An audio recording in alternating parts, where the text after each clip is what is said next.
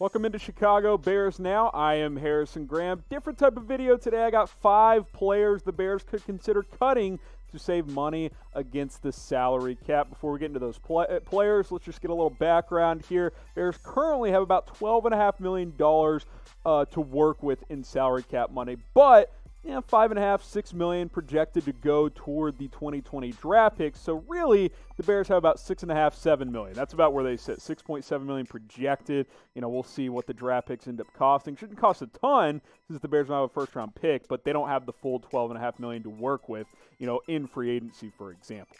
So let's get into these 5 players, starting with offensive players. Then we'll get to a couple defensive guys as well. Cordarrelle Patterson. I know you Bears fans love you some Cordarrelle Patterson. The reality is you could save $4.75 million if you cut him with only a $1 million dead cap hit penalty. Where does he fit in this offense? Well, you Bears fans, please tell me how the Bears can utilize him. I agree. They should get him more touches. He's a great kick returner. I acknowledge all that. But he's never really been this top-flight receiver. He's actually played better when he's been a running back in his NFL career. But the Bears didn't use him in either area that much last year. Maybe he competes for your third wide receiver spot this year, but I don't really know what the plan for him is long-term, and I think multiple NFL teams have had trouble figuring out what his value is, where he fits in an NFL offense. The Patriots used him at running back to some effect, but he's not some dominant player that we all want him to be, despite him being a premier athlete. You don't pay premier athletes who are primarily kick returners almost $6 million.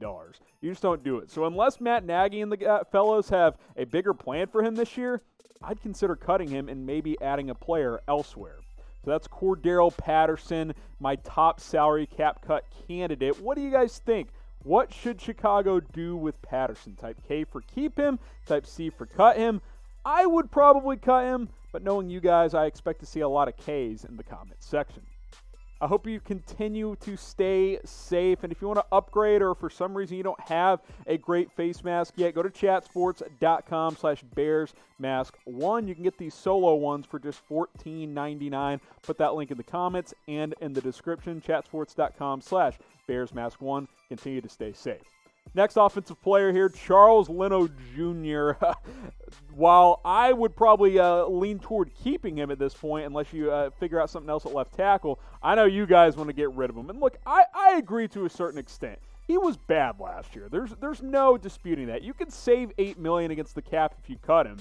Here's the thing, though. If you cut him, you got to go find a left tackle because you don't have anyone on the roster who can be your starting left tackle. As bad as he was last year, Charles Leno Jr. is your best option to be your left tackle right now, unless you go get someone, unless Jason Peters wants to come play for you. Look at the roster. There's not a guy there that can step in and be your left tackle. You're not going to move Massey over there. It's not going to be Jason Spriggs. Jermaine Ifedi isn't going to be your left tackle.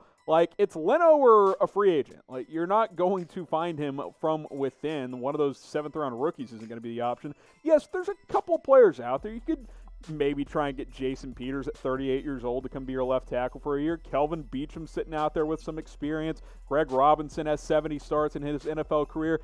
Maybe one of these guys is an upgrade, and I would argue for sure Peters is, but you can't just cut Leno and not have a plan. That's the point I'm trying to make. What would you do? Should the Bears cut Charles Leno Jr.? Type Y for yes, type N for no. I'm okay with cutting him, but just know the Bears have to sign someone better. I'll make this the pinned comment on today's video, so go ahead and scroll on down and cast your votes there. One more offensive player here, tight end Adam Shaheen. You guys know how I feel, and if you are watching for the first time, I don't think Shaheen's worth anything. So even though it only saves you just over $1.2 million, I say cut him and save the money because what is he for you at this point? He's been a bust. He hasn't produced for you, and you brought in Jimmy Graham and Cole Kmet. So at best, he's your third tight end. Why not save the $1.2 million and have extra cap money or go sign another player? This is what we've seen in 3 seasons. Less than 300 yards total in 3 years. He just hasn't panned out, and that's okay. Guys don't pan out. It happens all the time. I don't even think he's a top 3 guy for me. I think Demetrius Harris is your third tight end. I think these 3 for sure make the roster, and then Shaheen, along with all the other, bum tight ends on this roster, will compete for that final, 4th tight end spot if the Bears carry 4. I don't think Shaheen's any good. I think that's been proven. The Bears can keep hyping him up, saying, oh, we're excited to work with him this year. It just hasn't really worked out, unfortunately, in the end for Chicago. I would cut him and save $1.2 million against the salary cap. If you like what we do here at Chicago Bears Now, or maybe like I mentioned, you're watching for the first time, what we do is we post videos almost every single day. We got the latest Bears news, got rumors. We do Q&As. Always use hashtag Bears to get your questions on the show. We'll do one of those very, very soon. Go ahead and subscribe. Hit the red subscribe button. Share the link below. It's youtube.com/BearsNow. Let's continue to grow this channel together. Let's go to the defensive side of the ball. Buster Skrine, the nickelback. Look, I'm not actively looking to cut Skrine because I think he's clearly your best option at nickel this year. But the Bears do have some options, and they have some depth corners they could work with if they want to save the $3 million and say, hey, if we cut Skrine someone else, maybe we can go get an offensive lineman. You could talk me into that. It would save you $3 million. He's making 6.1. You know, it's not like you're saving all $6 million. You're saving about half. So I would probably lean toward keeping him, but it is an option. If, you know, a young player like a Duke Shelley emerges and can take that nickel job, or maybe they want Jalen Johnson to play nickel, then the Bears could afford to cut or even trade Buster Skrine. That could be on the table as well for a late day 3 pick. The Bears have depth players at the cornerback position. I don't think it'll happen, but I do think it is a possibility and something that they will explore depending on how training camp goes and if some of these younger players can emerge and if they trust one of these guys to play nickel in 2020. So should the Bears cut Buster Skrine? Type 1 for cut him, type 2 for keep him. Let me know what you think. For now, I'm definitely in the keep him range. I'm not saying to cut him, but look, if guys emerge in training camp, want to save $3 million, want to trade him, boom, trade or cut Buster Skrine. For now, though, I'm going to go ahead and type 2. Quick reminder, continue to stay safe out there. You can get one of these Bears face coverings for just $14.99. Chatsports.com/BearsMask1. If we're allowed to go to football games this year, you're going to have to wear a face covering. Why not rep the Bears in style and continue to stay safe? Chatsports.com/BearsMask1. And remember, the link is in the comments and in the description. Last player here, Akiem Hicks. A lot of you guys are going to see his name and say, why in the world would the Bears cut Akiem Hicks? He's one of the best players. He's a leader. I know. Here's the problem, though. He's on the wrong side of 30 now. What did not look good when he played last year.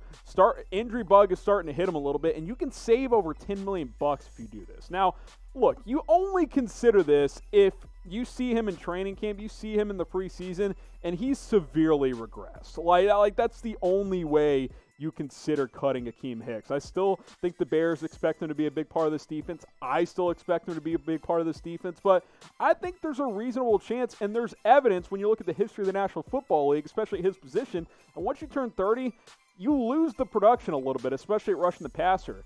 I don't know if Akiem Hicks can be an 8-sack guy again. Maybe he can. I hope he can. I think realistically you're looking for 4 or 5, and then guys like Robert Quinn and Khalil Mack, do most of the damage there. But look, I'm not naive. Akiem Hicks is a big part of this team, and it's not just what he does on the field.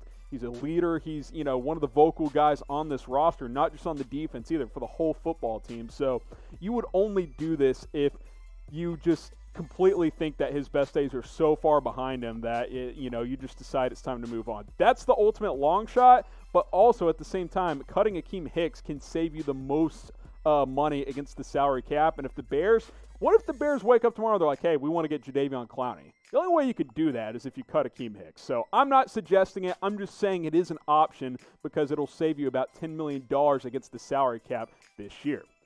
So I just listed 5 players. What do you think? Name a player the Bears should cut before this season. Go ahead, let me know. 5 players I just outlined. I want to know what you think, though. Feel free to argue with me in the comments. Tell me I'm an idiot for suggesting Akiem Hicks. I'm not suggesting it. I'm saying it's simply an option. Quick recap, Cordarrelle Patterson, Charles Leno Jr. Look, Leno, we know what the deal is at left tackle. I don't think he's very good, but right now the Bears don't really have any other options. Patterson, I don't know what his role is on this offense, so we'll see if they consider either of those 2 players. Adam Shaheen at tight end, you guys know the drill. He sucks. Let's just admit that draft pick didn't work out and cut him. Buster Skrine, I think he's a guy you could trade. I think you could explore a training camp type of trade. You see teams do this all the time where they realize they have extra players at positions. Hey, Buster Skrine, we appreciate you. We're going to trade you for a 6th-round pick, but you could cut him as well to save the $3 million. Akiem Hicks, again, it's an ultimate long shot in the end, but look, if he comes into camp, he doesn't look great, the injury bug is a concern, you could save about $10 million by cutting Akiem Hicks. Those are my Bears salary cut candidates. Again, comment below what you guys think, and let me know who you want the Bears to cut before the 2020 season.